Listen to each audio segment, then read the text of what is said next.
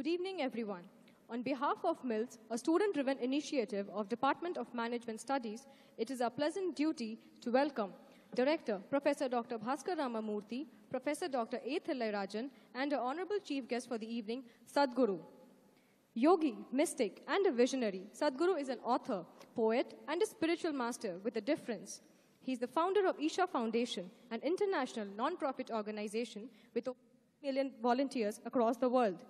An arresting blend of profundity and pragmatism, his life and work serve as a reminder that yoga is not an esoteric discipline from an outdated past, but a contemporary science. It is a great honor to have you amongst us. We will now have a glimpse of Sadhguru and Isha Foundation through a short video.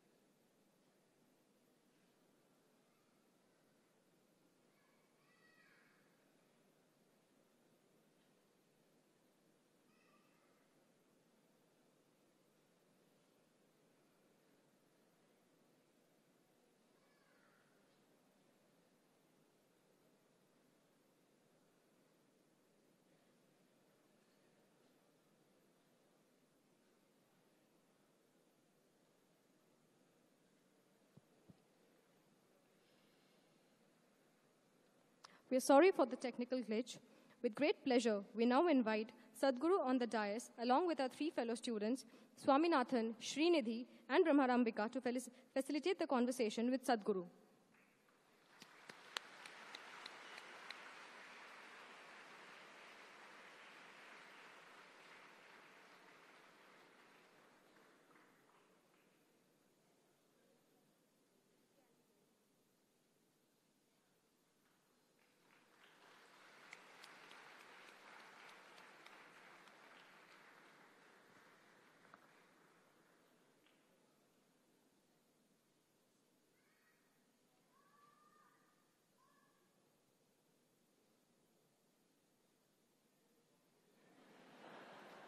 They can hear?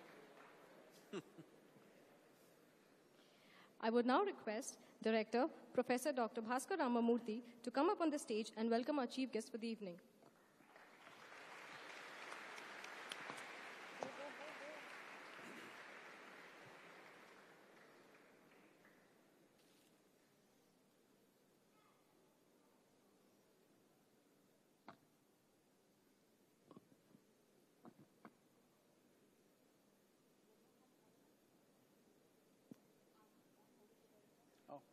I'm so sorry.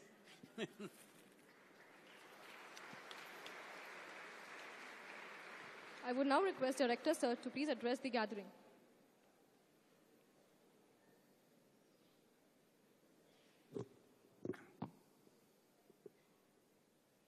Very good evening to all those assembled here. We are indeed highly privileged to have with us today Sadhguru to address all our students and campus residents. Sadhguruji, in IIT Madras, we do not give an order to students or anybody to turn up. So everybody who turns up at these events have all turned up because they are very eager to participate and hear the speaker and also to ask questions. So I'm very glad at the turnout. And I don't want to take any more time. Just, you're all aware that at the current time, among many other things, Sadhguru is focused on this rally for rivers. He was just beginning to briefly tell me the framework under which it's being put together. It's really an awesome exercise. I'm sure he will touch upon that among many other things. So I'd like to, as quickly as possible, hand it over to Sadhguruji and ask him to address the audience and also take your questions. Thank you.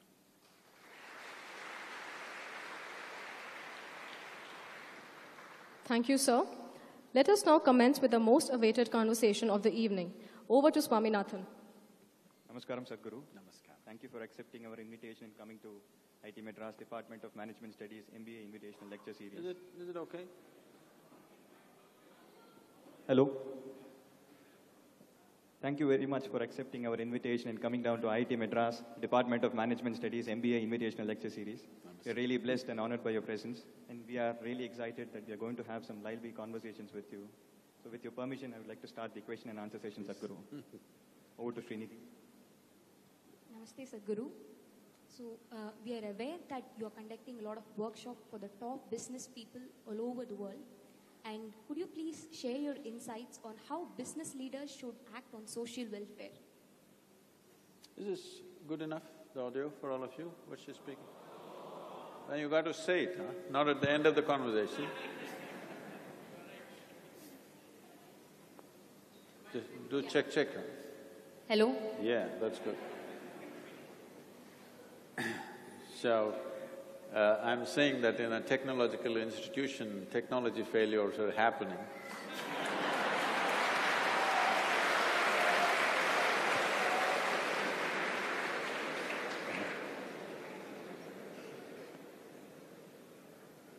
It's in the last 20 years, I've been particularly focusing on global business leaders, including many of the top and variety of businesses in India. Why this is because the traditional so-called spiritual always is skeptical about this. Why should a spiritual leader be talking to business leaders, be in business meetings, be in economic forums and those kind of summits. See, we must understand this. Today and for always, it's just people who live off calendars and slogans, they don't understand this. Otherwise, the success of a nation is not in the success of its politics, not in the success of even its armies, but it's always in the success of its commerce and its business. In which nation the businesses are doing really well, that nation is doing well. There's no question about it. So when this is the reality of our existence, there was a time 250 years ago when everybody wanted to come to India risking their life, you know. All the European expeditions, don't think they came here because they were in love with us. Because this was the richest nation, so everybody wanted to come here. But today, if Western nations open up their visas, 70% of Indians will swim across the oceans and get there. Why? Because their businesses are successful, ours are not as successful as they should be. Essentially, it's that. So, business is not a bad word in my understanding of life. Business essentially means it's a transaction where both the parties benefit. And in my experience of life, whatever kind of transactions we have, whether they're transactions of marketplace or marriage, both the parties should benefit, otherwise it will not sustain. Yes? So, business is not a bad word at all for me. The business also had this resistance. In 2006 or 2005, don't remember the years,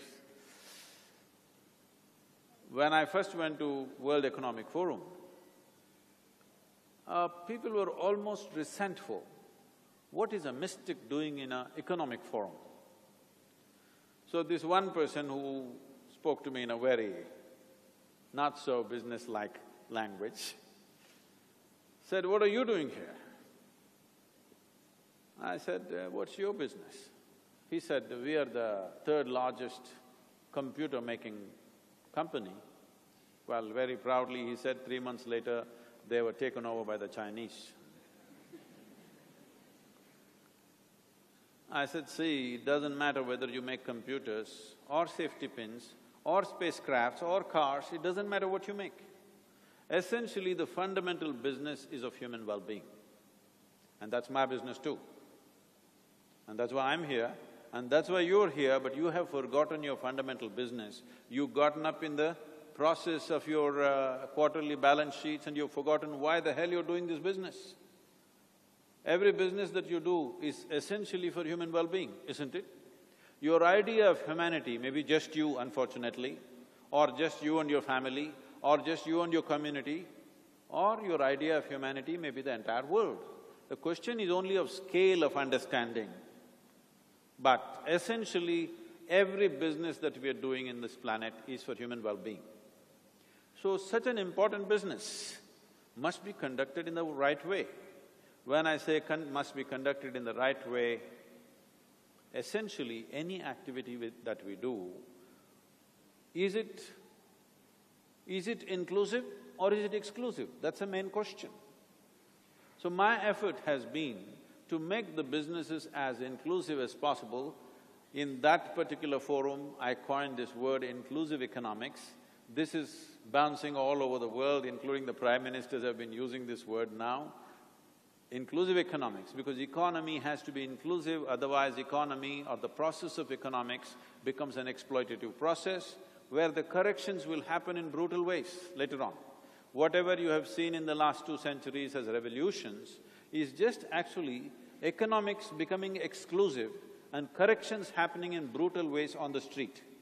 If you don't want that kind of corrections to happen, it is very important that you run the business in an inclusive manner. So that's been my effort, essentially. Thank you, Sadhguru. My next question is on Chennai flood, which we witnessed in December 2015. Chennai? Chennai floods. Oh. you're talking like Noah. So almost 280 people lost their lives. Almost 3 million people were cut off from basic amenities. The heavy rainfall caused around 3 crores worth damages. I'm not sure if Chennai or Tamil Nadu is prepared to face another situation in the near future. What needs to be done, Sadhguru? We don't know how to handle a blessing. That's a whole problem. When water is something that is super scarce in the country, but we build cities which are not capable of handling even the normal monsoon rains. Not when a cyclonic storm happened, that's different. That's an unusual level of water. When a tsunami came, you can't handle the water, that's a different matter. You can't be prepared for that. But a normal monsoon we are not able to handle in most of the cities, whether you see Mumbai is every year flood, Chennai only once it happened, but it'll come to you also because there is simply no planning.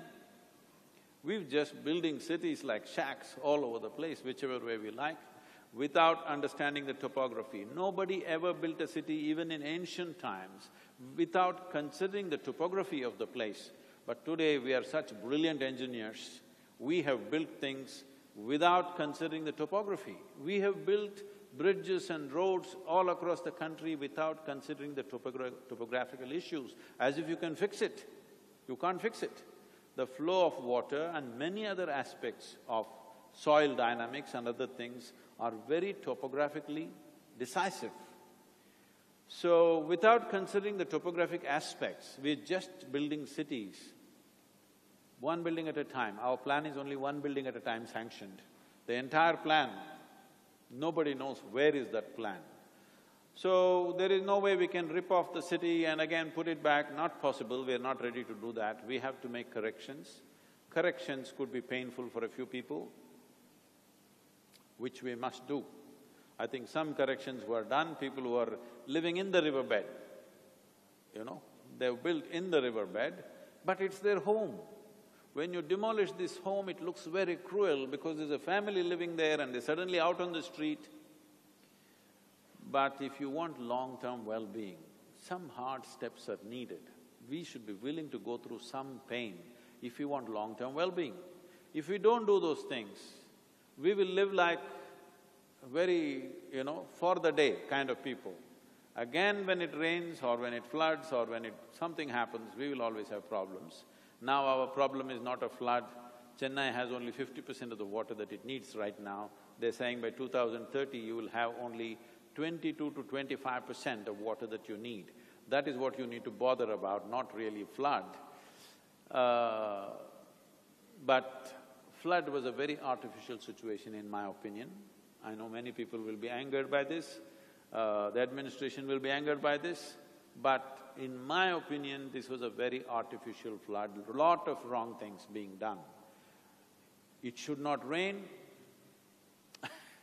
You want rain or no rain? Or did you come up in the nursery rhymes of rain, rain, go away or… No. We want rain in this country. This is a tropical nation which receives only 40 to 45 days of average rain in the year. We want as much rain as possible. Only thing is, we have to build capacity to see how the rainwater goes down into the soil, not flowing into your home. This needs some planning, this needs some correction. Corrections will look cruel when you do it, but later on citizenry will enjoy that. The city will be a good place to live, but they will be painful when we do it.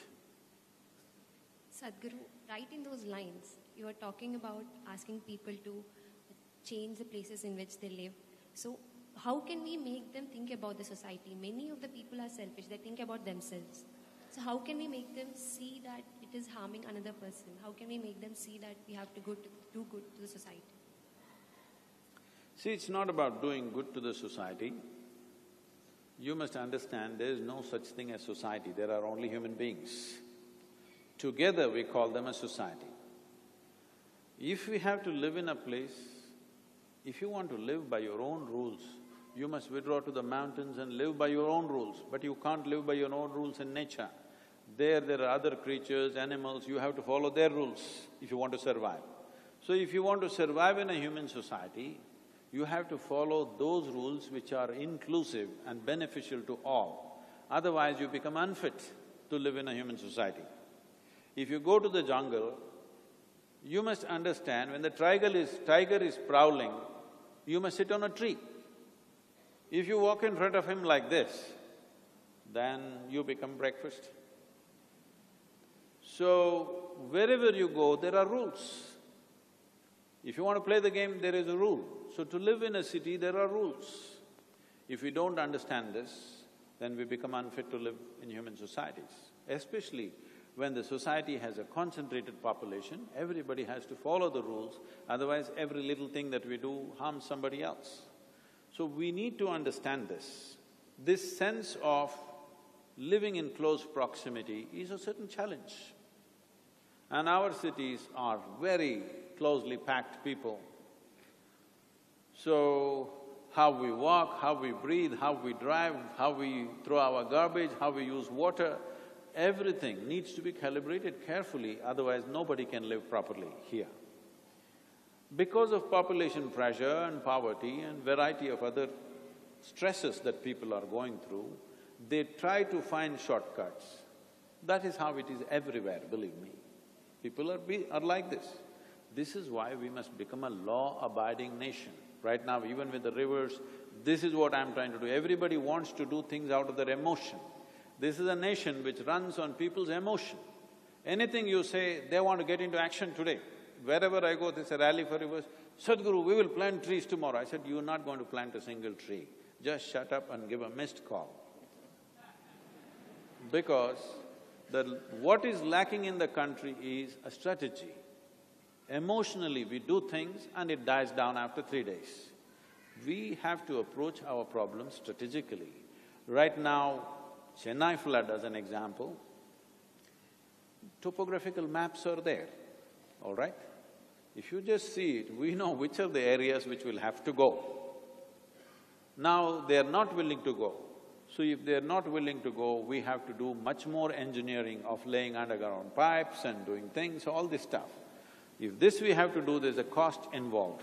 If this we have to do, if we don't dig out your house, at least maybe we have to dig your garden. You must be ready for that.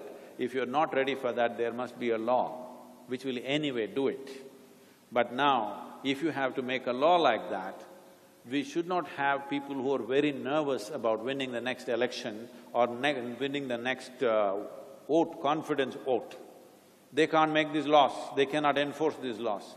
There must be leadership which is willing to do what is needed for the long-term well-being of the city and the people. This needs some courage and commitment to execute what needs to be executed. Sadhguru, now I'm going to ask a different question. So, I've seen people copying answers, but you are copying questions. So Sadhguru, two major problems we all face are identity crisis and self-doubt. And self-doubt especially plagues us women. So, what advice can you give us? Doubt is a very good thing. Only a fool is dead sure of everything, you know.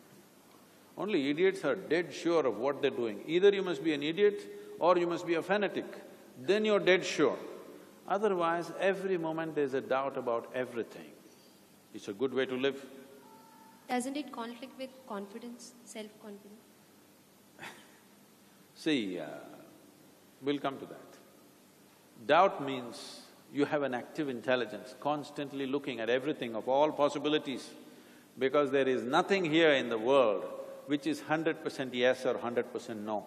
You're always looking for pluses and minuses and seeing how to gather more pluses and act. Is there 100% plus in the world or is there 100% minus in the world? There's no such thing. Is there anybody here who is 100% plus or 100% minus? Absolutely wonderful and absolutely nasty? No.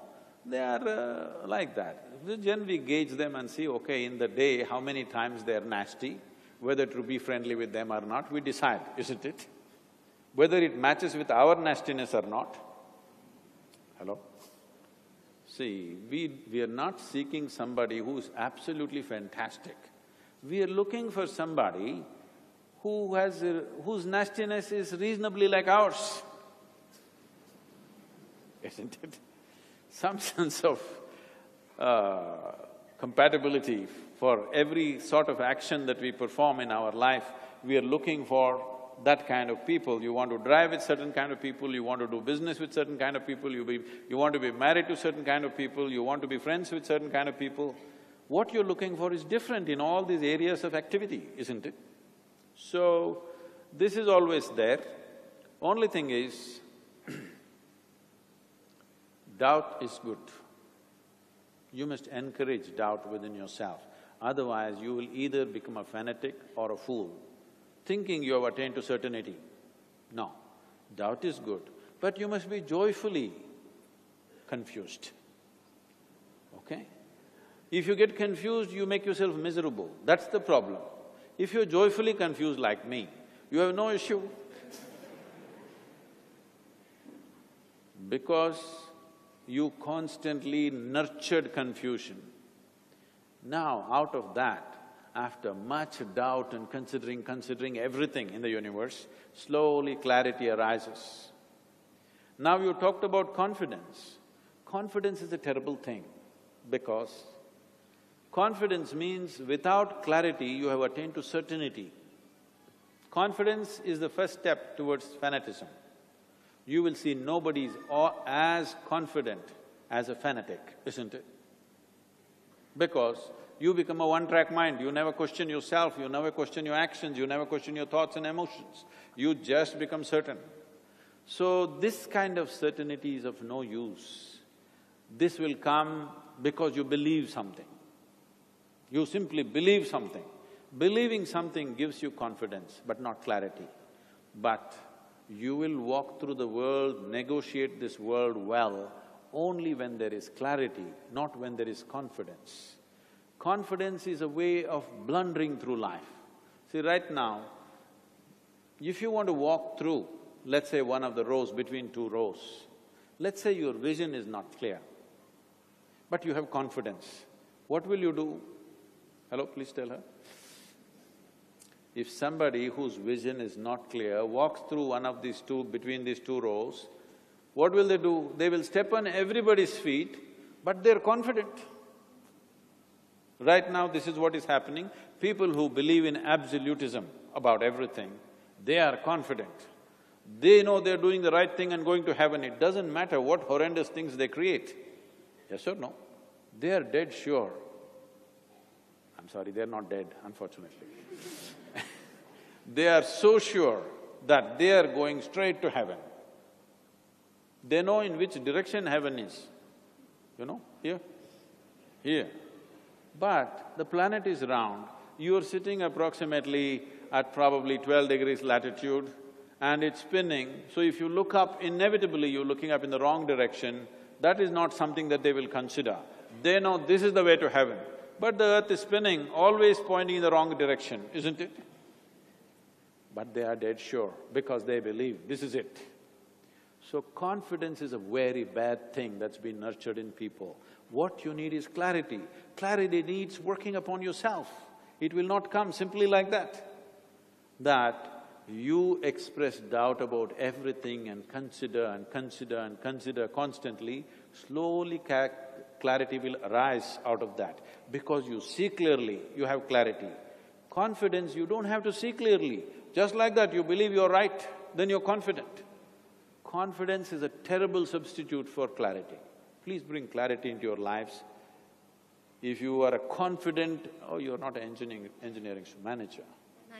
If you're a confident manager without clarity, you will be a blundering fool with people. Yes, but if you have clarity, you don't have to claim you're a manager. Everybody will line up behind you to ask what to do next because they see clarity in you.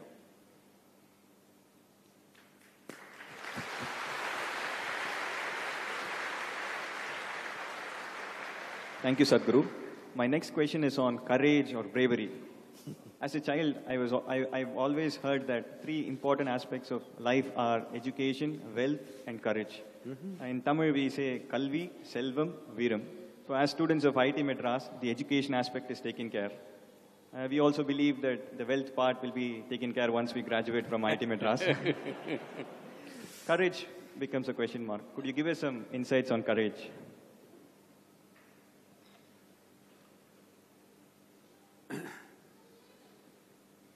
See, when you do something beyond a little bit of reason, you call it courageous.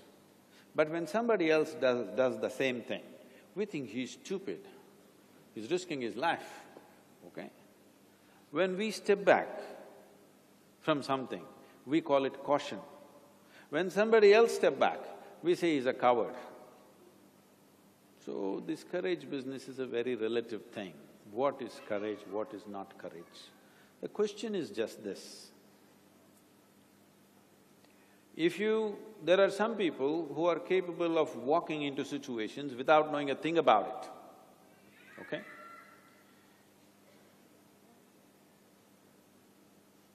But whether they can walk out of it or not is a big question mark. Again, I'm going back to the same thing. If you had absolute clarity about everything, you would know how to act in that situation or whatever that is. And you would largely know the consequence of that action. If it is a calculated effort and you took the action, it may succeed, it may not succeed, because there are many factors that you could have overlooked. But if you had enough clarity, the chances of success are much, much better. But if you just have this Veeram in you too much, okay? And you took steps because you're courageous. When things don't work, others will see that it was the stupidest thing to do. So you must understand, you will be attributed with all kinds of qualities, positive qualities, as long as you're successful. The moment you fail, people will see the same things that they said was courageous, they will say after 5 years, he is an utter fool. What a thing he has done to himself and to everybody. So the important thing is, the purpose of human action is success. It doesn't matter whether it's a big thing or a small thing that you do. If you… don't torture the children, huh? If you…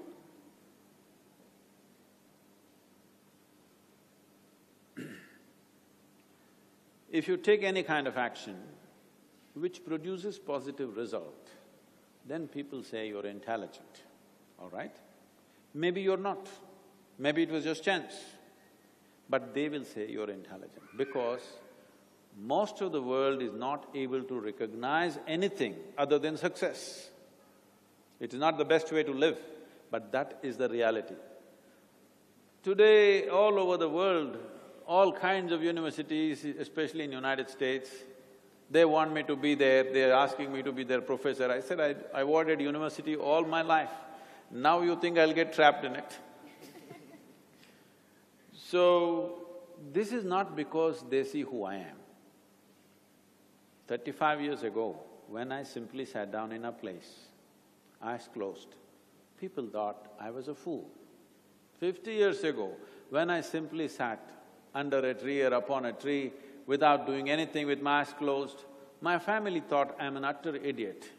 What is happening to this boy? He's lost his mind, they thought.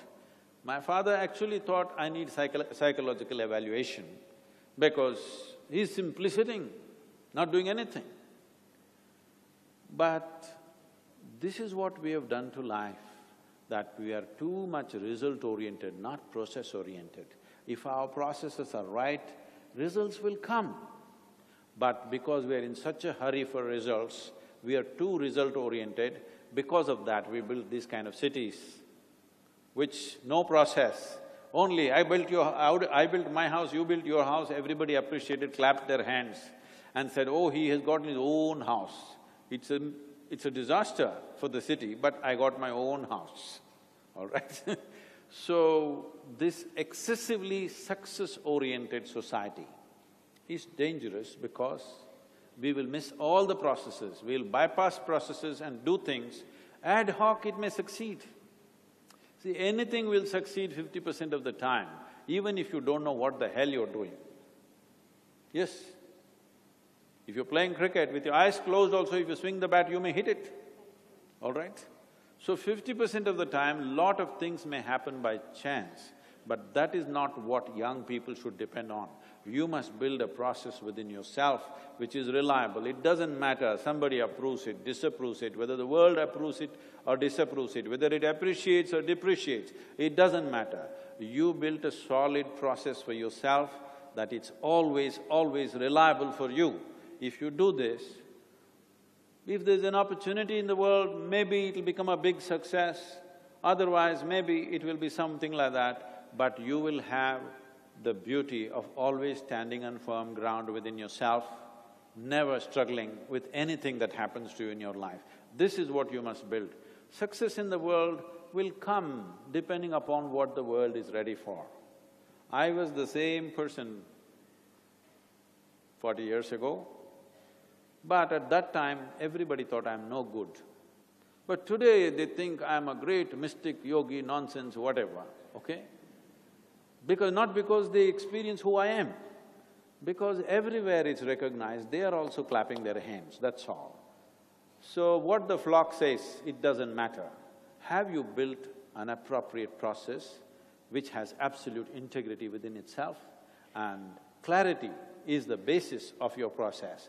If you have done this, it doesn't matter whether the world accepts you or not. You are successful, because as a human being, you're successful. You're successful in the world or not depends on what the world is ready for right now. So,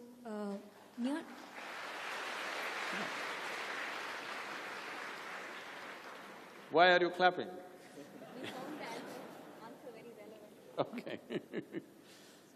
Near-death experience is a phenomenon by which we hear that the memories of previous births are awakened and people gain extrasensory perceptions. As a person, since you have undergone a near-death experience, can you please… When did I die? No, like we read that a snake bit you and you had… Oh, that was not near death. So, okay, then can you share what near-death experience is to us and how it awakens consciousness within us? If you have… anybody from Varanasi here? Oh, only one. There is something called as Bhairavi Yatana. Have you heard about this?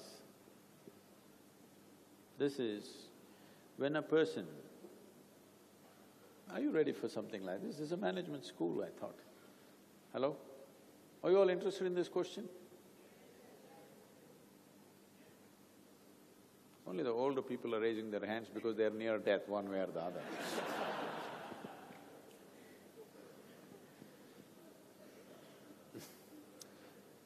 Because why I'm asking this question, whether we should speak about it or not, is aspects like this about our life need to be properly looked at.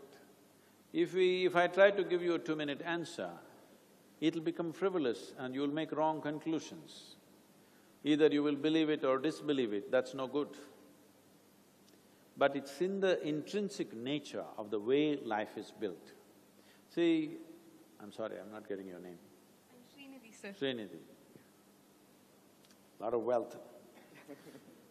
Out of the 3 qualities, what are you? Viran? Swaminathan, sir. Okay. No, I thought those 3 qualities you got here, I was wondering.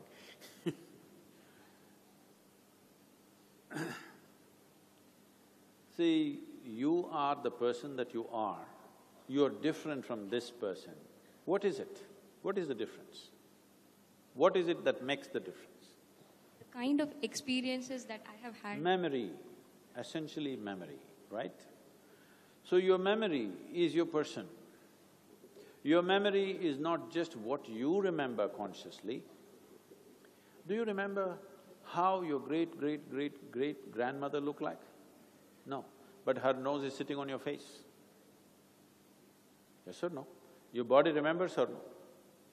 Your body remembers how your forefathers looked a million years ago. So there is genetic memory, there is evolutionary memory, there is elemental memory, there is atomic memory, and there is karmic memory, and there is articulate and inarticulate memories. Like this, there are many levels of memory. In yoga, we identify 8 forms of memory. All these memories put together, you are the person that you are. All of them are interplaying with each other. You may not be conscious what is kicking in. Right now, at this stage in your life, it may so happen, I'm not saying essentially for you, but for anybody, you're 18. You look at your mother or father and say, no, I'm never going to be like that, all right? But you become 45, you will see, you will walk like your mother, you will sit like your mother, you will talk like your mother. This happens to any number of people. Ask the older lot. Because the genetic memory is overpowering your conscious memory. Unless you have consciously done something to yourself, you will see the genetic memory and the karmic memory will overpower everything that you are doing consciously, unless you have created a certain level of awareness within you that you have distanced yourself from your genetics. In this culture, there are processes. If somebody dies, we are doing various karmas. He's from Varanasi. Kriyas and karmas are being done every year. First 11 days and then every year. This is not in memory of them. This is to distance yourself from their memory. We are trying to keep a genetic distance from their memory because if you allow their memory to function within you, you will not have a life of your own. Unknowingly, your mother, your grandmother, your father, your grandfather, all of them will start living through you. If you want to be a fresh life, you must distance yourself. When they're alive, we love them, we respect them, everything fine. The moment they're dead, we want to distance ourselves from them. This is a very conscious culture, but unfortunately people think yearly once they're overeating, thinking they're doing this in memory of their father. No. This entire process was created to create a distance from the dead. Someone else somewhere far away said, 2000 years ago, when he said, come follow me, when people said, my father… somebody said, my father is dead, he said, leave the dead to the dead. It looks most uncompassionate statement, but he is saying something very profound when he says, leave the dead to the dead. If you don't leave the dead dead, they will live through you. This is the nature of life. So only a human being is able to leave the dead to the dead. For all other creatures, anyway it will play through them. Even in the human being, if they're not conscious, it will play through them. So this phenomenal amount of memory, which is incredible levels of memory, because, see, if you… what do you like, mango or banana? Mango. Mango. If you eat a mango, it goes inside and becomes a woman. If he eats a mango, it goes inside, becomes a man. If a cow eats a mango, it goes inside and becomes a cow. Very smart mango, you think? No, there is memory here. Whatever enters this body, makes sure it becomes masculine. There is memory here which makes it… see, just because you started eating not mangoes from Tamil Nadu, you started eating mangoes from Uttar Pradesh, your nose will not grow, your complexion will not change, it will not happen. It doesn't matter what is the intake, there is absolute memory within you which determines how it should be transformed. So this memory is a possibility, it makes you who you are. At the same time, memory is also a boundary. It will not let you cross that. See, I remember this much means, what does it mean? I'm living within that memory boundary, isn't it? So your genetic memory, your evolutionary memory and every other kind of memory, especially the karmic memory, is a possibility which allows you to do many things unthinking. If you know, many things you can do. You know how to eat rasam rice, unthinking, isn't it? You ask… here there is some Chinese, Lee is sitting here, you ask her to eat rasam rice, whatever she does, it'll spill all over the place, it'll not go into her mouth. Because there is memory, simply you can eat like that. But somebody else tries such a simple act, it won't work. She will eat with 2 sticks, you try, it'll go and hit the ceiling. Because all this memory is built in. I'm not only talking about memory that you built by practice.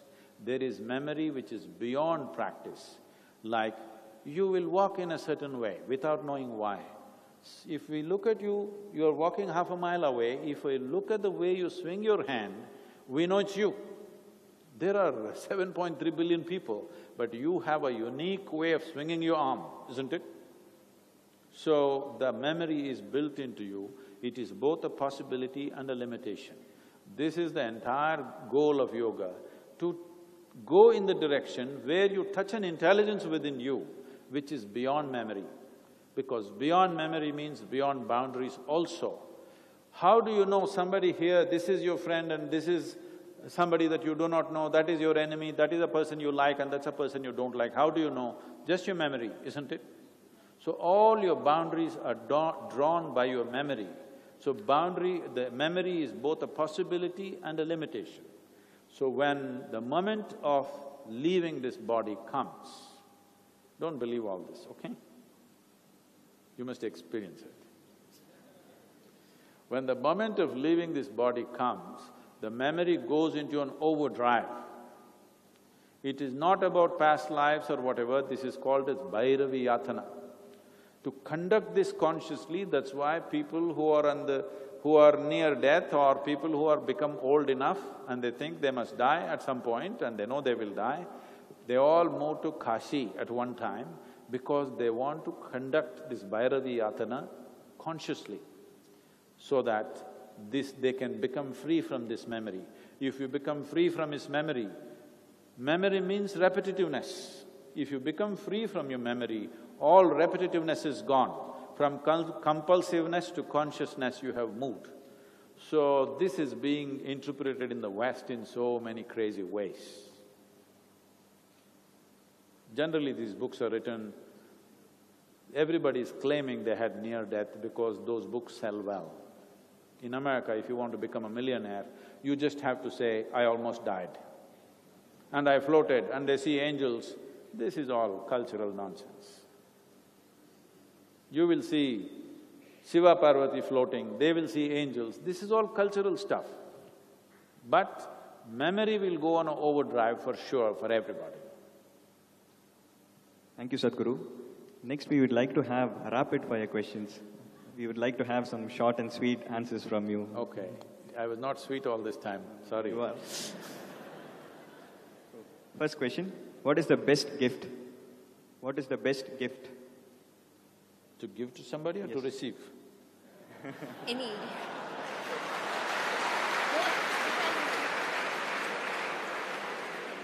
Give one for both. Huh? Give one for both. I'm sorry? Give and one to take. Oh. Clarity is the best gift to receive. And the best to give also, because once you have clarity, you will see it is of highest value to you. And you would love to have people around you also who have some clarity. So even if you give clarity to other people, it is not a gift to them, it's a gift to yourself. Because having people with some clarity around you is the greatest gift that you can have living in the world. Biggest sorrow?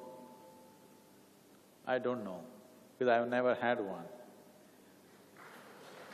And can I make it little dirty? Okay, because you wanted it sweet, so on. See, what is a joy, what is a sorrow is completely your psychological drama. If you are the director of your psychological drama, would you want a joyful drama or a miserable drama? Joyful. Joyful. If you have left your drama uncontrolled, then so many things are happening and you think they're real. Your sorrow and your joy, both made up by you. So if you're making it up consciously, you enjoy tragedies, please enjoy, what's my problem? But whether you go through misery or through joy, it's your psychological drama, isn't it? Your psychological drama should be conducted by you and only you. Nobody else but you must direct your psychological drama, isn't it? Other people may decide a few things that happen around us. Nobody should decide what happens within me. The moment somebody can decide what happens within you, you are into a deep level of slavery. Waste of time. Something that is waste of time. Oh. There is no waste of time. Some people like to do a lot of things, some people don't like to do anything. But both for action and inaction, there is a consequence. If they know the consequence and they're doing it, I bow down to them. But if they don't know the consequence or they're doing nothing, then we have to pinch them a little bit.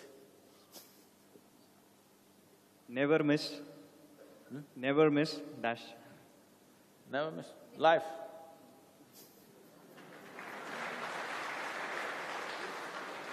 That's the only thing you can have and the only thing you can miss. The only thing you can have is life here, there's nothing else. And the only thing you can miss also is life. There is nothing else you can really have. See, right now I drink water, I think I'm having water. No, I'm drinking life, isn't it?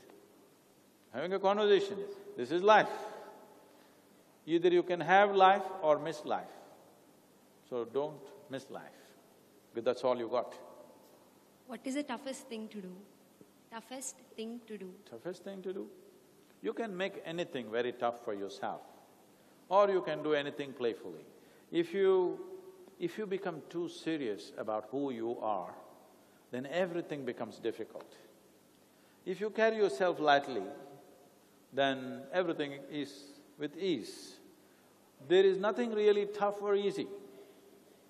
It is the way people experience it that something becomes very tough or something becomes a joyful process. If you make light of yourself, life will never sit heavy upon your heart. It will be light. But you think too much of yourself, everything will become difficult. Sitting, standing, somebody looked at you like this, so much difficulty, isn't it? Somebody did not look at you, so much difficulty. This is because you have made yourself bigger than what you are. You have ideas about yourself, exaggerated ideas about yourself. See, this is the biggest problem with humanity. You okay? It's not short enough.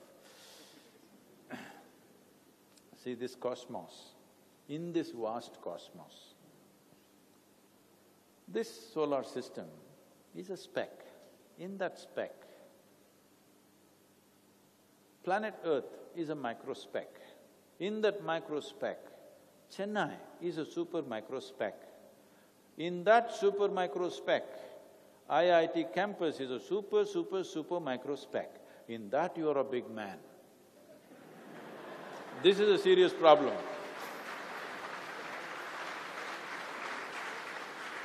It's a serious lack of perspective. Now in this everything will become tough. If you understand you're a microscopic nothing here, then it's very easy to pass through this life.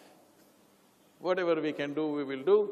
What we can do, we will do. What we cannot do, we will not do. That's all there is to life. But Sadhguru, have you never had a moment of remorse or sadness ever? I told you, I direct my drama. Once in a way, if I like… I used to write scripts in my college days. I used to modernize Shakespearean drama for with today's language, because most people wouldn't get Shakespearean language. So I would rewrite it with modern language, doing our own wacky thing with Shakespeare. So, if you want to enjoy a tragedy, you can enjoy one. But I have not allowed this. I've kept the privilege of what happens within me to myself. I have not given this to anybody. Because of that, what happens within me happens the way I want it. What happens around me doesn't happen the way I want it most of the time. People, wonderful people around me, striving hard to make it happen the way Sadhguru wants. But it doesn't happen that way. Because what I want is always climbing notches. If they do well, I'll climb up. If they do better, I'll climb up further. So it'll never happen situations in my life will never happen the way I want it because I keep ramping it up all the time. They're doing great things, but I keep ramping it up, so always I'm disappointed with what's happening, but joyfully disappointed. Thank you, Sadhguru. I'm sure many from the audience are looking forward to ask you some questions. So with your permission, I would like to hand it over to the audience.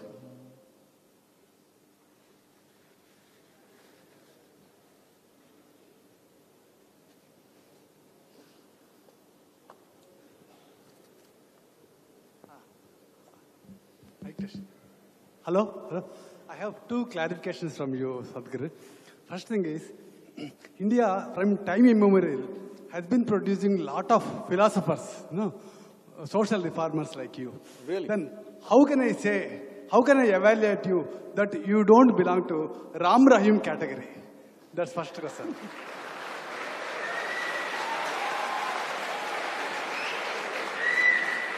And my second question is... So let me finish one, Pardon? Let me finish one question. Pardon, sir? Let me finish one question. Okay. You don't like the answer, just the question? Because afterwards I may not get chance. But Like this Ram Ram Rahim thing will finish it. Please. Okay, then wait. So, you said India has produced many philosophers and social reformers from time immemorial. I think you got it completely wrong on that note because India never produced social reformers or philosophers. Philosophy is one thing we always shunned. This is a land that always focused on nurturing human consciousness. This is why we look like such a big chaos, but still we manage. The entire world wonders, how the hell does India function? Yes, we are like a swarm of bees. We are going all over the place, but still going in one direction. Because in this land, nobody could ever give us a moral code.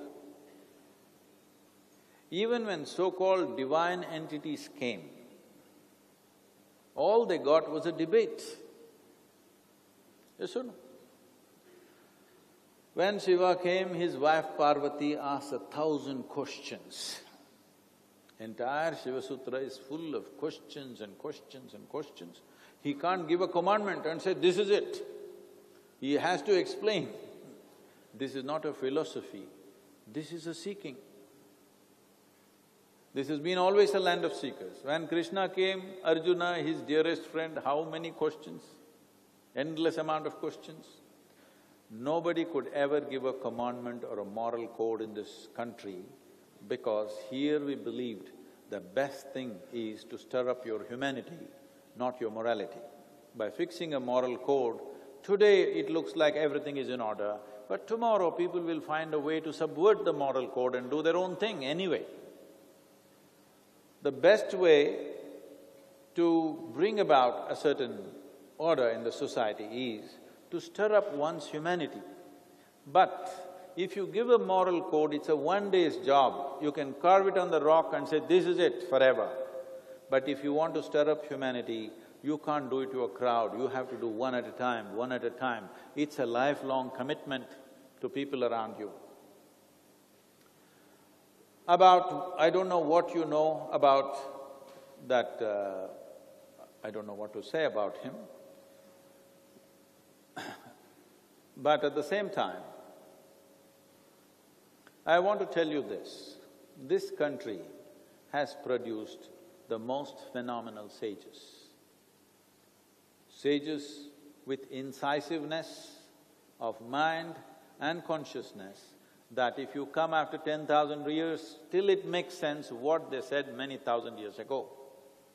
You are not looking at them. Right now, you have unfortunately come to a stage where your idea of a sage is Ram Rahim, because you have a silly idea of secularism, he exploited it with Ram Rahim. Your idea of secularism is Amar Akbar Antony, So he became Ram Rahim. I don't know why he's not Robert also, he did not add.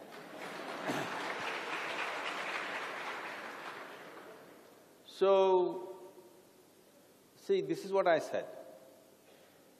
Today, because a court has convicted him, everybody is standing up and saying, this is the most evil man. The first day I saw him on a news channel, the obscenity of the aesthetics itself, I said, why is even a national news channel showing this kind of thing? Obviously, if you pay money, this whatever God business, what is the movie on? He made one movie, no? No, he made a movie, right? Ram Rahim made a movie.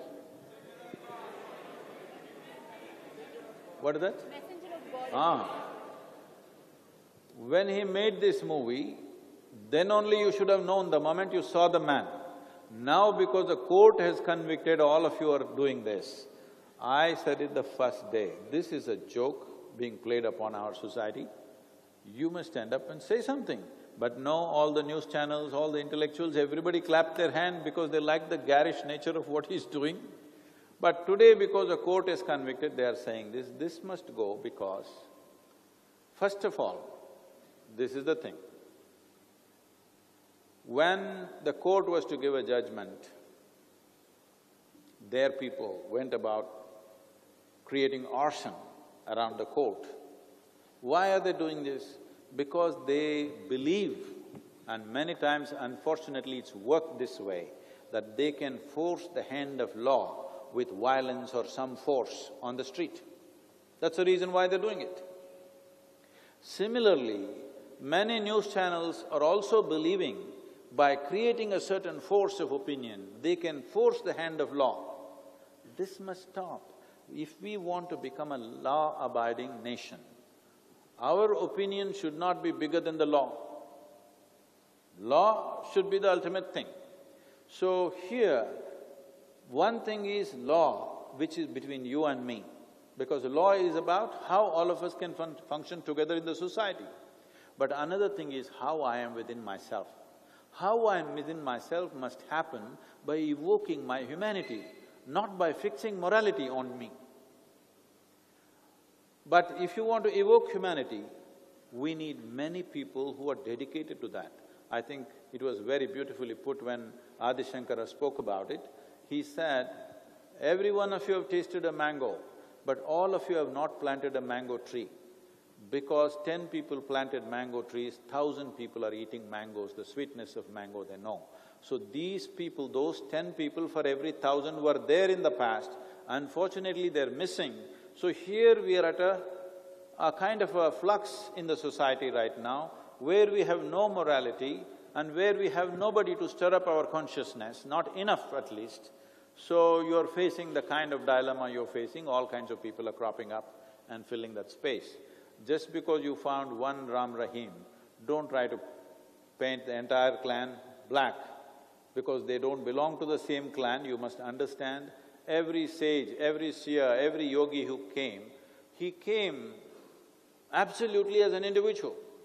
Maybe he was spawned by a certain tradition, but when he stood up on his own dint, on his own clarity of perception. Those scholars who quote scriptures and other things are different, but every yogi, every mystic, every sage and seer who came always stood on their own clarity, and people who saw the clarity went to them, those who did not go to them. How Ram Rahim things become popular, it is like a cinema thing, okay? It's like somebody becomes a star simply because of some commercial movie or whatever they do, and the same thing is unfortunately happening in this sphere of life also, because people are so starved out, there is no sense anywhere. They're trying to make sense out of something because we don't have a moral code, because we don't have one book to follow. And it's a great thing we don't have one book to follow or fight for. But at the same time, there is a big chasm in the country. There is no morality and there is no consciousness. If consciousness had to be stirred up, there is a lot of work to do. If moral code has to be given, it's very easy. 10 things we can write down and say, this is it. Anyway, nobody will follow it. Outside they will pretend, within themselves they do what they have to do. So, today, it happens unfortunately, I'm walking on the street, Indian people, Chennai people, they will say, show to their children and say, see Santa Claus. Okay? What's happened to your brains? You did not say, see Agastya Muni, you did not say, see, well, he looks like Vashishta, you did not say he looks like this yogi or that yogi, you say Santa Claus, because the British left 70 years ago, but your brains went with them. It's time you retrieve that.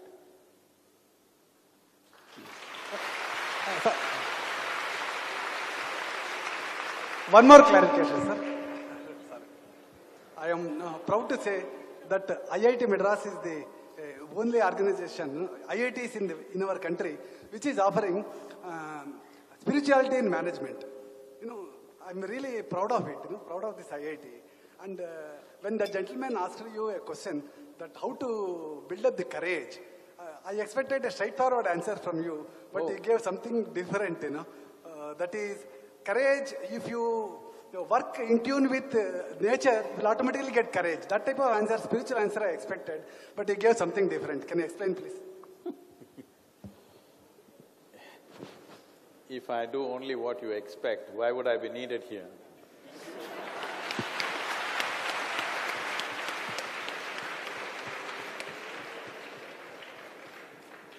And tell me, right now, daytime, I'm asking the girls, daytime you're walking, either in the campus or in the Chennai streets, where you can see everything clearly, there is clarity in your vision. Do you need courage? No. No. Night, 1 o'clock in the morning, you're walking back to the campus, it's dark. Now you need courage. Why? Because there is no clarity, that's all.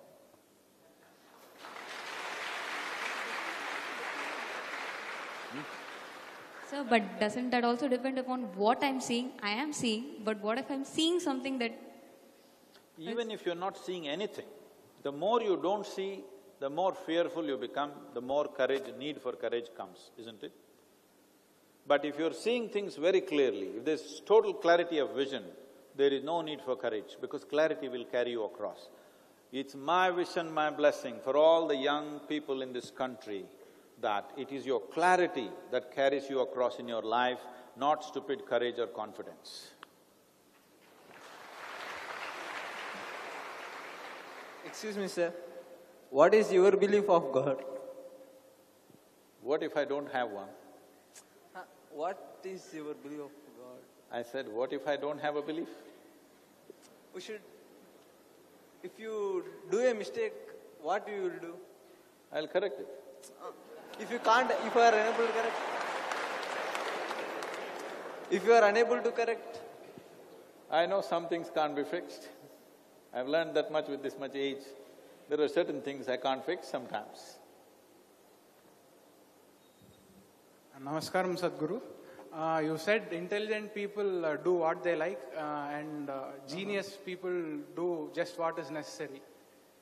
But it's not always clear just what is necessary. So how does one know, or is enlightenment a prerequisite for knowing?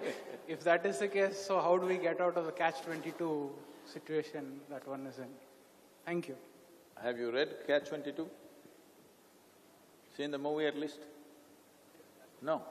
Oh, you're another generation. In our generation, there was literally nobody who did not read Catch-22. So, anyway, let me not go into that. That's a piece of literature that you must read, because in any situation, if you allow yourself, you can be confused in any situation. In any situation, if you're willing, you can bring some clarity. That clarity may not be absolute, but at least in a limited way you can bring clarity, work through that and then see what is the next level to work upon. So, about intelligence doing what they like, I meant, See, if you're doing even what you don't like, this is a very unintelligent way of existence, isn't it? Because right now if you sit here and doing something that you don't like, inevitably you're going to suffer every moment of your life. Is there anything more unintelligent that you have decided that every moment of your life should be misery? So if you have some working intelligence, then you make sure you do the things that you like.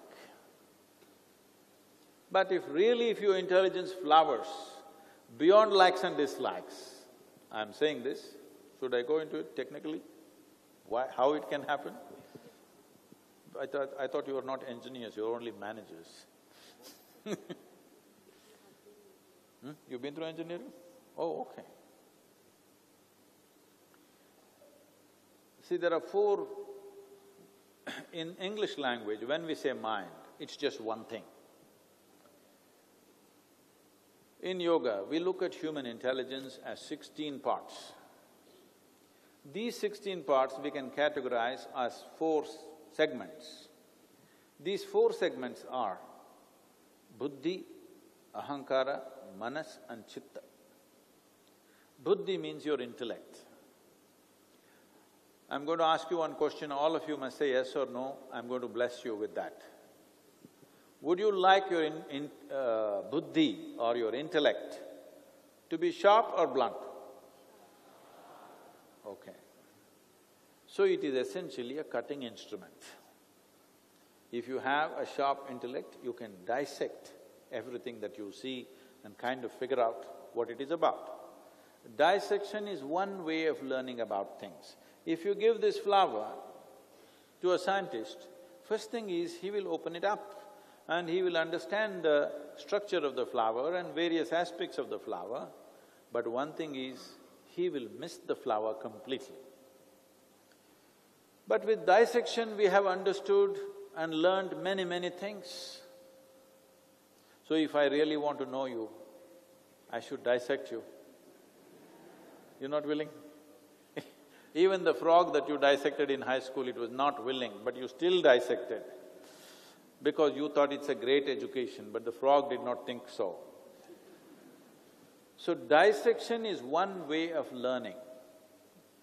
Your intellect, as you said, you want it sharp because it's a scalpel that can cut through things and show you… reveal certain things to you. But if you want to put things together, you need to sew something. Suppose you want to stitch something and you still use a knife, now you leave everything in tatters. This is the main struggle of modern societies because they're employing their intellect to handle everything in their life. If you employ just your intellect to handle everything, you will see every aspect of your life will become a mess. Because intellect is a specific tool to be used for a certain purpose. There was a time, when I was crisscrossing India on my motorcycle,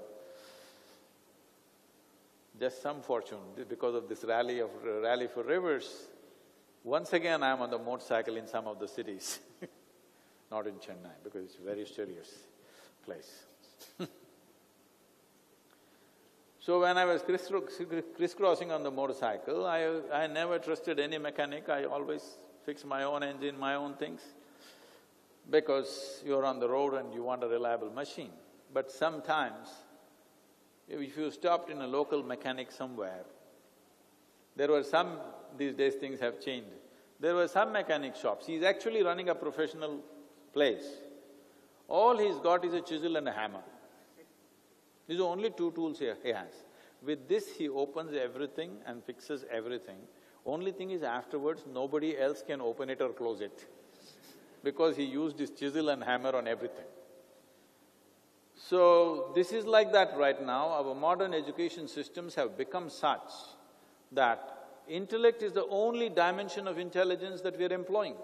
With this, you can cut everything, but you can't put things together. You will not know life at all. It looks like you know about it, but you cannot know it. You will not experience the beauty of being alive if you intellectually analyze everything you will see the parts of it. You can cut it into 1,000,000 parts and you can cut this flower into 1,000,000 parts and know many things that a butterfly does not know. But you do not know the joy of sitting on the flower like a butterfly, or seeing the butterfly, this flower, or smelling the flower, or experiencing the flower as a piece of life. That will not be there because intellect is essentially a cutting instrument. Behind this is what is called as ahankara, which usually, unfortunately, people think is ego. It's not ego, it's your identity. Your identity is your limitation. Your identity decides how your intellect functions. Right now, let us say you identify yourself strongly, I am a man. Now the way you think is always about your masculinity. Now you say, I am a woman. Now your intellect functions only to protect that identity. Or you say, I am an Indian or a Pakistani or I am this or that. 1,000 different identities of caste, creed, this, that, rich, poor, all kinds. Whatever you identify with, your intellect will only serve that identity. You won't even know what you're doing. You think you're doing the right thing. Everybody thinks you're a fool, but you think you're the right thing because your identity makes your intellect function that way. So in this culture, we evolved a thing that before we give education to a child, first thing is we must bring a universal identity. Aham Brahmasmi, we taught them. This means a cosmic identity, because before empowering somebody with education and knowledge, they must have as large an identity as possible, because small identities are the basis of all evil and all crime. See, I want you to understand this. If suppose, I'll take the worst example because I'm always known to take these risks. Let's take the worst example, Adolf Hitler. Suppose Adolf Hitler, instead of having a limited identity, had a global identity. What a fantastic leader he would have been. Yes or no?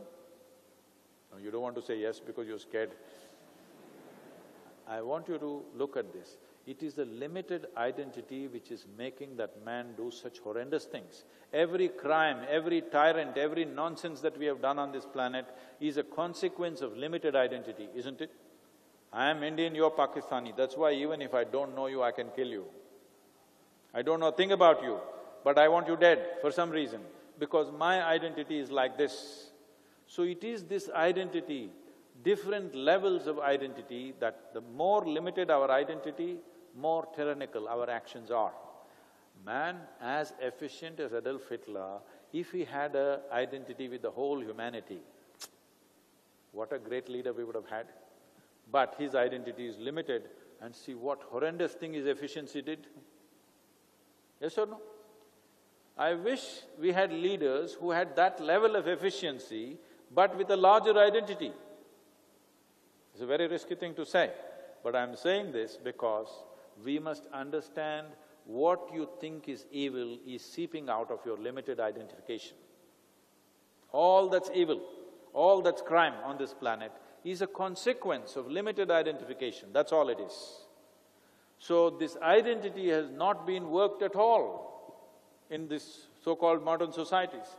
In ancient societies in this country, we always worked on the identity of the person first before we empowered them with education. A cosmic identity you must have, so that your intellect does not work against somebody.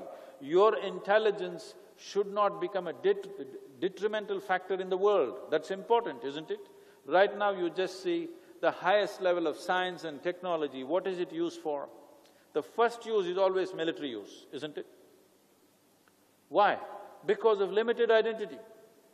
So before empowering a child with education and knowledge, first thing is we must fix his ahankara. What kind of ahankara he has, which we have not done, for which we are paying a price. As humanity gets more and more empowered with technology, you will see more and more pain will create to each other, because limited identification.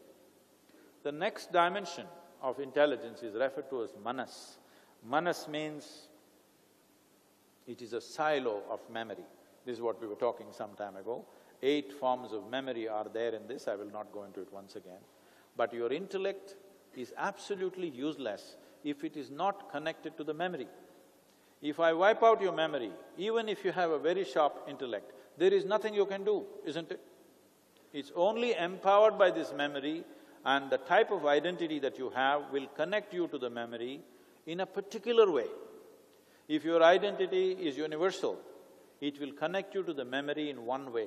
If your identity is limited, it will connect you to the memory in a completely different way.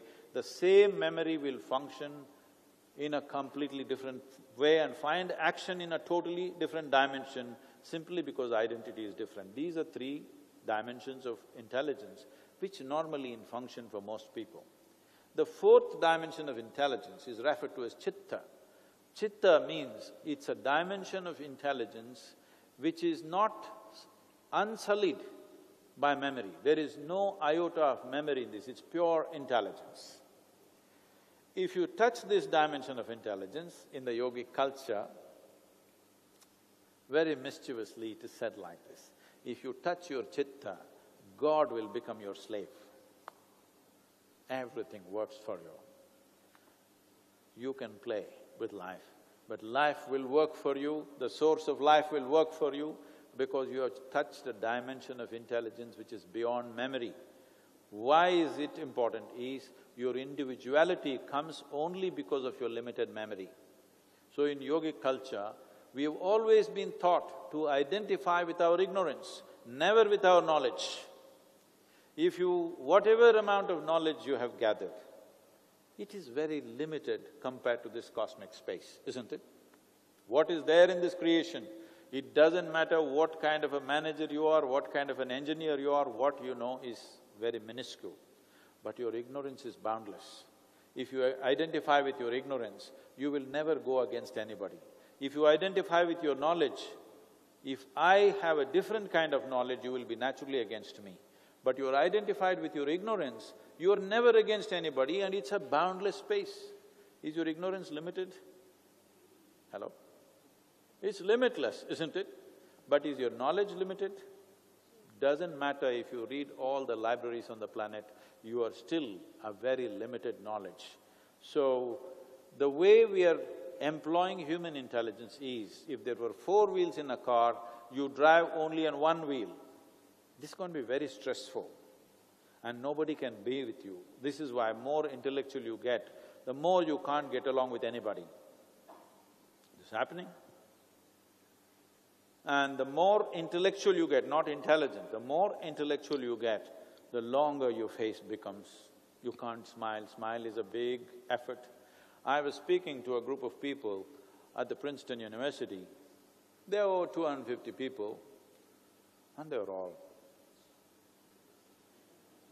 only 3-4 lively faces were there. Then I looked at them and said, what's happened to all of you? All these people over 30 years of age, why are they carrying such long faces? One lady stood up and said, they're all married. I thought people are getting married to multiply their joy. If they're getting married to multiply their misery, there has to be a law against it. Then I have to rally for…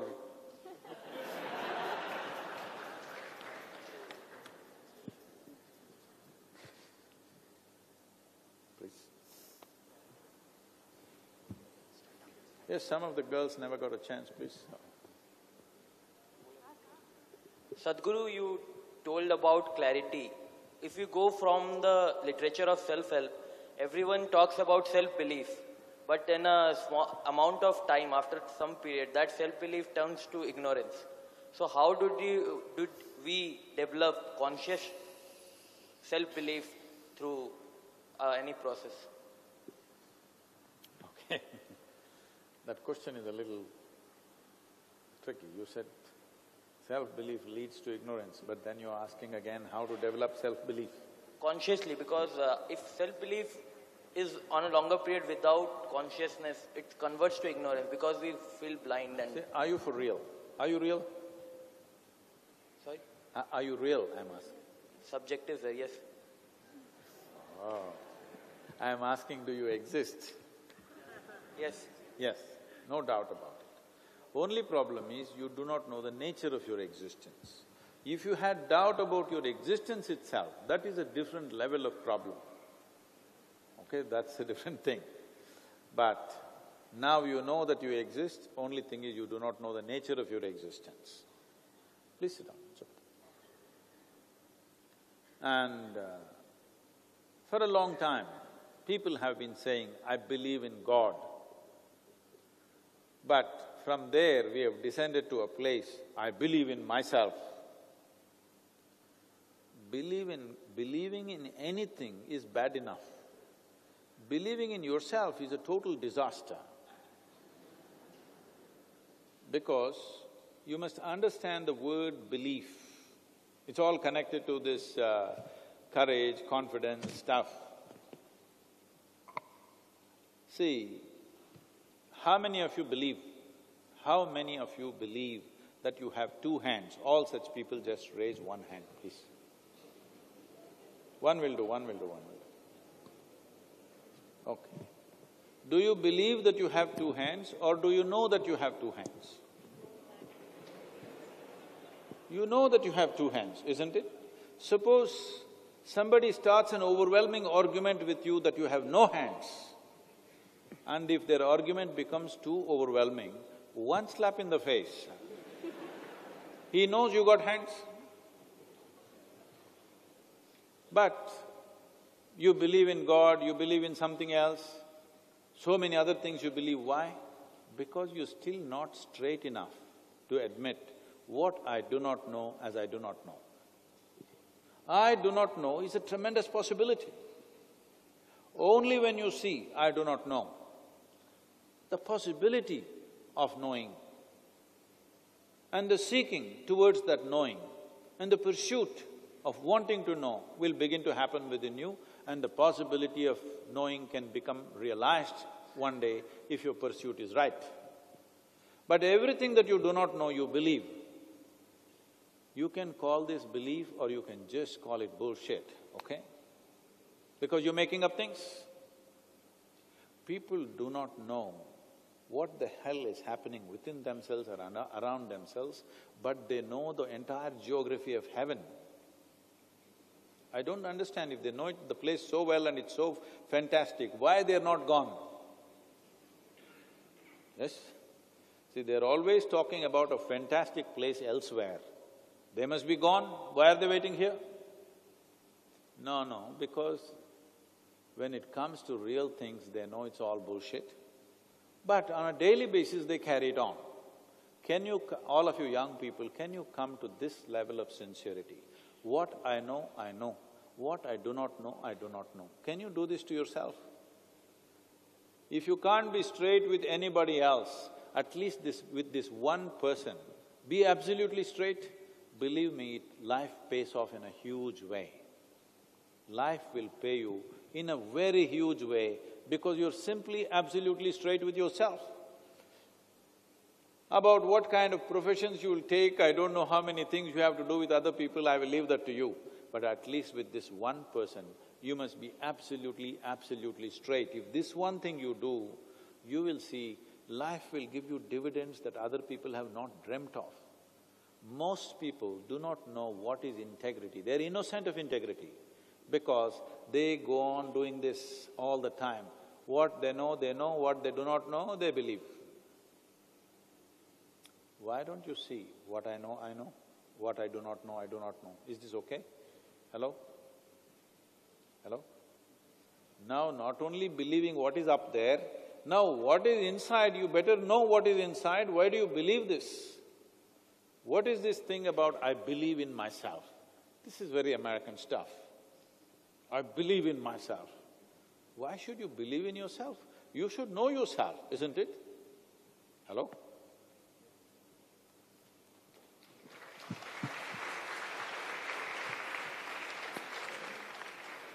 We will take one last question.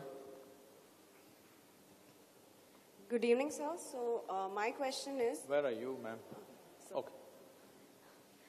Sir, what do you think of the proximity that religion and good work or good faith have in our country, in the sense that if someone turns up at my parents' place, for example, and he affiliates himself with a religious organization rather than just a normal, secular or nameless organization, my parents are more likely to give him money for charity or whatever if he belongs to that. And secondly, do you think this has something to do with our tendency to not question authority figures as a whole?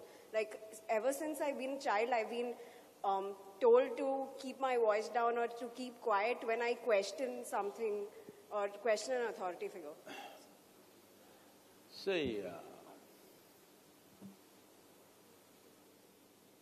you must first of all understand, a question is essentially a tool to dig deeper, to know something.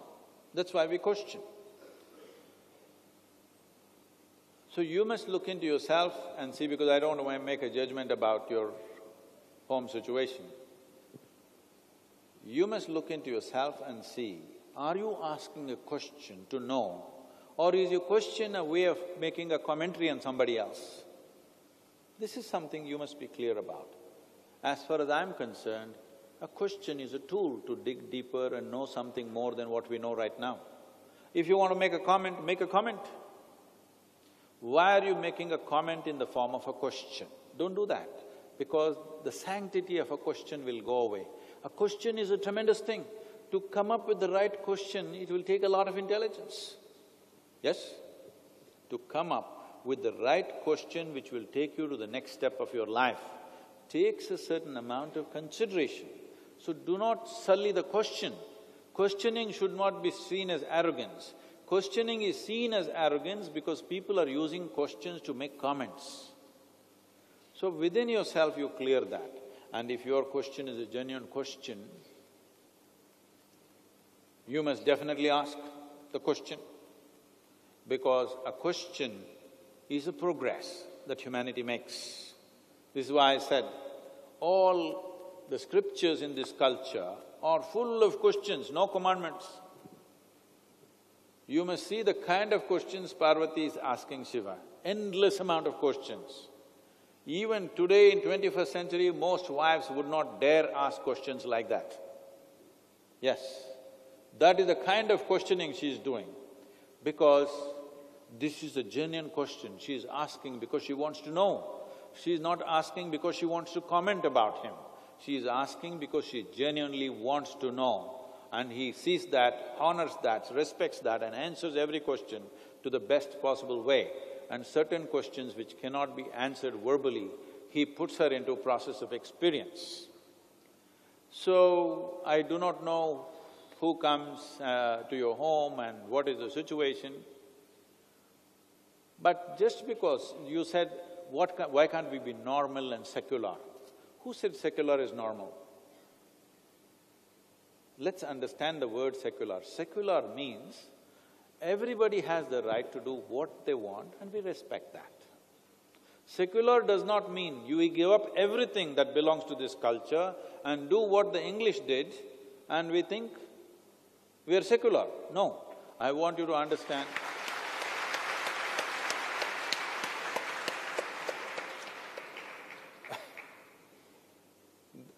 I want you to understand, even today in United States of America or UK, from where we think we imported our democracy, even today, without taking the name of their god, whatever god they believe in, nothing is done. President takes oath in the name of God, not in India. In India, we take oath in the name of the Constitution. This is an incident that happened that Advaniji shared in public. He was saying, when he was just an MP and all the MPs were invited to UK, and one of the events was a dinner with the Queen. Advaniji was sitting next to Siddharth Shankar Ray, who is no more, I think. And everybody is assembled, Queen is sat down, Prime Minister sitting down, dinner is served, but everybody is waiting. So Siddharth Shankar Ray is hungry, he asks Advani, what's happening, what are we waiting for? Queen is here, Prime Minister is here, why don't we eat? So Advani told him, this is not India, this is UK. The priest has to come and bless the food, till then you can't eat it. I'm saying, we are misunderstanding secularism as a way of become irreverent towards everything. No. Secularism does not mean that. Secularism means we respect everybody's way of life. We don't think our way is superior to somebody else's ways. But we choose a certain way because we think it's better. But if somebody has to prove that is better, we're always willing to debate endlessly. There's an entire culture in Tamil Nadu where Tamil Nadu's population and especially the kings shifted from Buddhism to Jainism, Jainism to Shaivism, Shaivism to Jainism, again back to Shaivism, depending upon the sages of the time. They sat down and debated. In the debate, if the Jains convinced that this is the way, best way to do it, this will lead to better life, they all converted. And next, another generation, another sage came and that sage proved being on the Shaiva way of life is the best way to do it. Everybody converted back to that. I think this is fantastic, this is what should happen. What really makes sense today, we should all do that. If somebody shows us better sense tomorrow, we will do that. Why are we stuck with this or that? Because you fixed your identity, that's the whole thing, isn't it? If your identity was not fixed, you would always be looking for what is most sensible. So just because whoever that man or woman who comes to your house, maybe they're dressed in a particular way, they belong to a certain creed or whatever, what you should do is, you should listen. Do they make sense or don't make sense? Even if they don't make sense to you, maybe they're making sense in a way that you don't understand. So that is when you must ask questions. Questions not to denigrate them, questions because you're longing to know what is the truth. If you are clear that your only goal is that you want to know the truth about life, you want to constantly move from confusion to clarity, if this is very, very clear to you, this is all you intend to do. You are not interested whether somebody is right or wrong.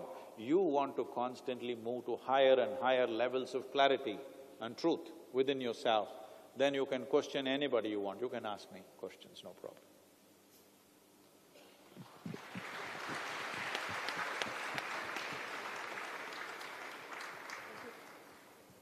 Namaskar, Sadhguru. Actually, I want to know what is the duration of woman birth cycle? What is that? Duration of woman birth cycle. And how does it affect the next birth, the good karma and bad karma? How the shawl records the bad karma and good karma? Where are you?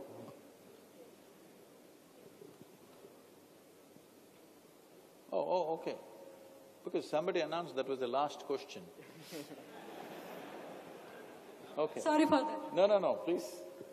Yeah, so I want to know what is the duration of woman birth cycle and how it does affect the next birth. Like people say the good karma will affect in next birth and bad karma will affect in next birth. Well… And how our shawl records that bad karma and good karma. And like you gave the example of a kid. Like in starting itself, the baby have the ego kind of thing, right? So how it can happen without teaching the ego this thing or something like that? Oh, okay. Say, let's understand this word karma. Karma means action. Is it true, as you sit here, your physical body is doing some action? You must say yes or no. Yes. Hello? Yes. Is it true your mental action also is happening? Yes. Some level of emotional action also happening? Yes. Some level of energy also in activity? So there are 4 dimensions of karma that you're performing every moment of your life, both in wakefulness and sleep. 4 dimensions of karma are functioning. Now, depending on what type of karma you're performing right now, karma need not necessarily mean you have to go and do something. You're sitting here, what kind of thought process you have? Does it not determine how your evening will be? Forget about next life. Is it true today how you thought and what kind of emotions you went through will affect how you are tomorrow? Will it or will it not? It will. So your karma won't wait till next lifetime. You're assuming too many things that you will have one more life. Without assumptions, if you look at it, every action that we do, the residual impact of that remains within us.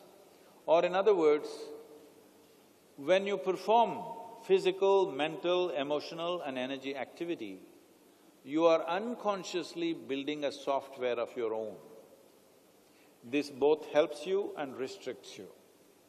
On one level, because of certain type of thought and emotion and activity, you become geared to be able to do certain type of activity effortlessly. At the same time, that also becomes your limitation. So every karma that you perform, let's understand the word karma. Karma means action. Nobody can live here without action. The moment you are born, action has begun, isn't it? Till you fall dead, action is on and on. Either conscious action or unconscious action is the only question, but action is always on. From today morning, since you woke up till this moment, how much of your mental karma are you conscious about? What do you think is the percentage? Believe me, it's well below 1%. So when 99% of the karma is unconscious, obviously you think life is accidental. If you enhance the conscious karma from 1% to let's say 3%, suddenly you feel like you've been liberated because so many things are absolutely clear within you. So what you need to strive for is not worry about what will happen to you in your next life when you don't even know whether there's a next life. Whether there's a next life or not is just your belief. The reality is, right now you're alive, and the quality of your life is essentially decided by these four karmas. What kind of thought, what kind of emotion, what kind of physical action, what kind of energy action. Is it not determining the quality of your life? Hello? Yes. So your karma is taking effect right now, not in next life. Right now it is taking effect. You are an engineer, means what? That is the karma you performed 5 years, you did karma, now you have it. Some people did not bother with the karma, they are not, they are something else. So, when you were sitting and doing the bad karma of studying for your examination, somebody who was partying thought you were stupid, yes? But after 10, 20 years, life shows up in a completely different way. Then people will realize, oh, I did the wrong karma, now I should do the right karma, he did the right karma, so he got this. I'm saying, if you are conscious of how your thought should be, how your emotion should be, how your action should be, this is not by some moral code, this is by the fundamental intrinsic nature of the human being. This is what I'm saying is the difference between morality and consciousness. Not because somebody told you, thou shalt not kill this person, I'm not killing him right now. It never occurred to me that I have to kill him. Such teachings are not relevant to me because it never occurred to me that I have to rob what she is wearing, that I have to kill this man, or I have to do something else to this person. This never occurred to me because I kept my humanity up all the time. If you let your humanity sleep, your memory sinks back into your evolutionary levels and you start behaving like a beast. But unfortunately, with an excessive intelligence for a beast. If you had the same intelligence that a snake has or an alligator or a crocodile has, you wouldn't be so dangerous. You're okay, we know how to deal with you. But the problem is, with this level of intelligence which evolution has given you, now if you sink back to the level of unconscious that a crocodile is, that whatever it sees it wants to snap, now you become quite a terrible possibility. So because evolution has pushed you up, it is time that you consciously keep yourself higher than your intelligence, do you understand? You must keep yourself above your intelligence. When you keep yourself above your intellect or your buddhi, then we say you are a Buddha. That means you have become a dhada to your buddhi, that means you're above your buddhi, you have become a master of your intelligence. Only if you're a master of your intelligence will work for you. Otherwise, it could very easily work against you. When I say it works against you, you are experiencing a little bit of stress right now. This means your intelligence is working against you. You are experiencing depression, your intelligence is working against you. You are experiencing fear, your intelligence is working against you, because all these things, it is because of your intelligence you're creating these things. If I took away half your brain, you won't have stress, you won't have fear, you won't have nothing. So the problem is your brain. If we take away your brain, you will be fine, absolutely peaceful. Isn't it so? But that's not a solution. That is not a solution. So, you have already evolved into a certain level of intellect. The only way this intellect will function for your well-being and everybody's well-being is, you must be above that. If you really become above that, we say you are a Buddha. If you are in it, you are a non-stop suffering human being. Whatever happens, you will suffer. Whatever does not happen, you will suffer. If you are below that, not too many problems, but then we call you Buddhu. Thank you very much.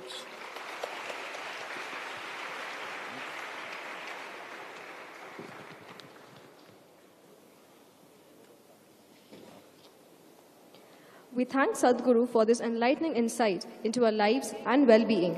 We hope this session was a great insight and would help us in our holistic development. Thank you, Sadhguru. I would now request Director Professor Dr. Bhaskar Ramamurthy to felicitate our chief guest for the evening.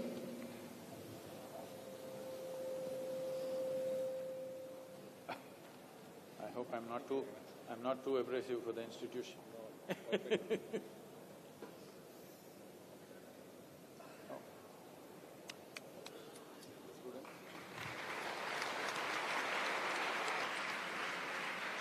Thank you, sir. I would also request Professor Dr. A. Thillairajan, Professor Dr. G. Srinivasan and the Mills Committee members to please come up on the stage. Hello. Can I take just a minute to tell them about the rally? The Rally for Rivers, as you know already, it's been happening, and tomorrow morning we will be driving out of Tamil Nadu. Why this rally is, we must understand this, that river is a concurrent subject in this country. That means the center and the state have to work together. When I was in Puducherry, the chief minister who was with us said, Sadhguru, almost exactly the same plan we had 25 years ago when I was in the Rajiv Gandhi government. But we could never get the concurrence of the remaining states, so it did not happen. So I told him, see, 25 years ago if you had done this, we wouldn't be where we are today. And we could have done it with 10% of the effort that we are putting in right now to make this happen.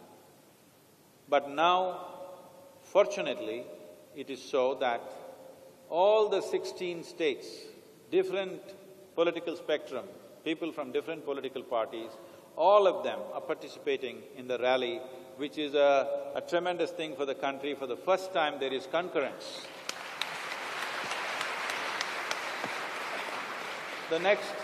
The next challenge is, even if we aggressively implement this policy, it will take 10 to 15 years of implementation, and it needs enormous financial outlays, and there are many complexities in execution. And if we implement this in 15 years' time, it will take another 5 to 10 years before we can see at least 15 to 20% rise in the river flows. So this is a policy which is definitely not an election-winning policy. That is, no political party is too eager to make this, because it's not something that will produce results immediately. 25 years means 4 to 5 governments have come and gone. Many of the leaders who are today may not exist in 25 years' time. But to make a policy like that, it's important. The people of this nation have to express that we have matured. We are not looking for freebies. If you do a policy which is for the long-term well-being of this nation and future generations, even if we have to go through a little bit of pain ourselves, we are willing to stand with you. If we do not make this statement in a big way, no democratically elected government will go for a policy which has so many complexities in implementation and a huge financial outlay, and the results will come after 25 years. These things have not been done before. It is the responsibility of this generation that we make this happen. I want 30 crore people to give this missed call, because 30 crore is 40% of the electorate. If 40% of the electorate gives a clear yes that this is what we want, no government can refuse. Please, all young people, use your phones, use your social media to make this happen, because if we don't do this one thing, believe me, I don't know how much you know about it, you can easily go on the net and read these things. The water situation in India is very dire. In Tamil Nadu, when we say river, generally people think only Kaveri. Even that Kaveri, out of 800 and odd kilometers that it actually runs from Karnataka, only 430 kilometers is in Tamil Nadu. This summer, for 3.5 months, the Kaveri dried up 170 kilometers inland. Okay, out of 430 kilometers, 170 kilometers it was bone dry. I want you to just make your own calculations, how long does it take before it doesn't enter Tamil Nadu. This is happening not just to one river. My engagement with mountains, forests and rivers is right from my childhood. Last 25 years I've been watching with concern the way the water levels are depleting. We have only 20% of the per capita water we had in 1947. And by 2025, they say we'll have only 7%, particularly particularly Chennai, you must see this. Really, we have to watch out. You are living in a beautiful campus, the rest of the city is not like this. So, when you live in a beautiful place and the rest of the people live in a horrendous place, you are at danger. It is not long before villages which lose complete water. There are many villages which have been vacated. When they vacate, the next thing is they may come and sit in IIT campus. Don't think police will be able to handle it. If they come in thousands, you cannot do anything. And I'm just talking about the civil strife that may happen in the country due to water shortage. Particularly in the last 7-8 years, I'm noticing the drop is so steep. It is super alarming, the way the water levels are dropping. And there are many facts that your young people, you can find out for yourself. But this is the time for us that we must stand up and make a clear statement. As citizenry of this nation, we have matured. We are ready for long-term policies. We are not waiting for freebies. Thank you very much.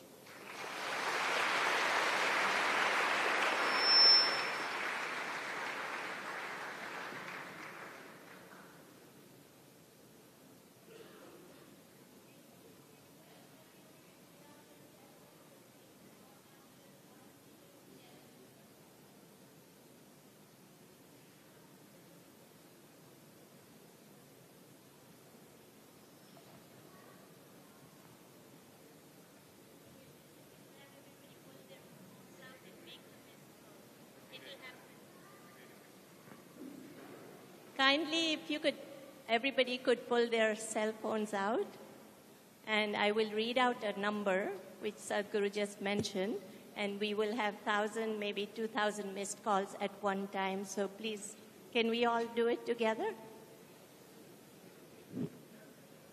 Is everybody ready? So the number is 80009. Again, 80009. So the number is 80009, 80009.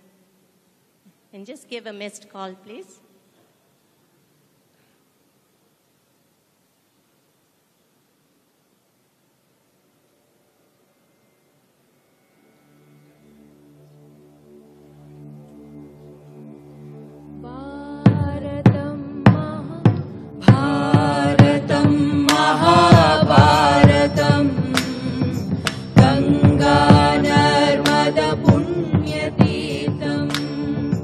Sindhu Saraswati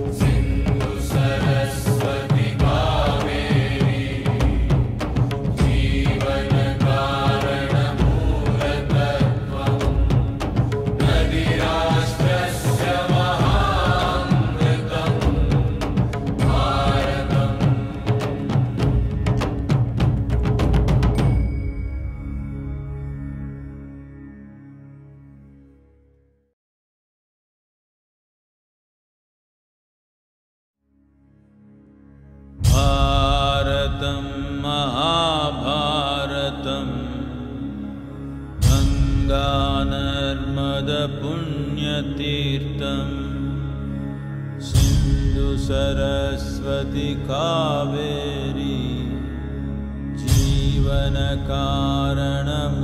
जीवनकारणमूलतत्त्वं नदीराष्ट्रस्य महाअमृतं भारतम्